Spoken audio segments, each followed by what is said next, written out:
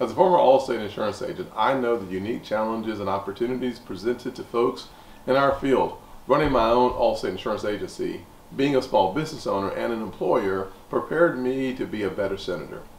I've been in your shoes and I know what you need to succeed.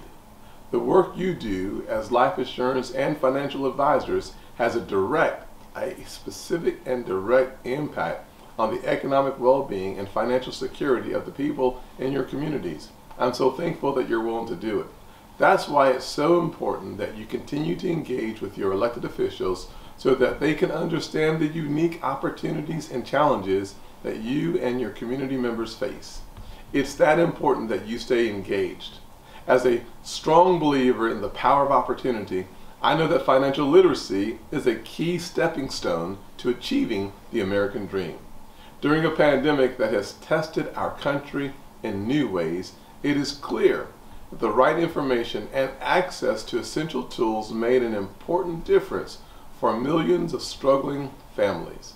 Improving financial literacy across a broad spectrum of people is the most powerful tool for folks of all backgrounds to get their hands on that first rung of the ladder to economic success.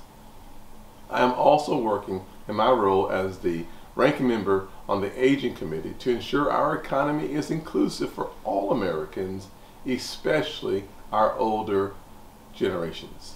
Seniors have a vast amount of wisdom from decades of experience and work and are fully capable of continuing to strengthen our economy after retirement. Many of them have chosen to start small businesses and become entrepreneurs.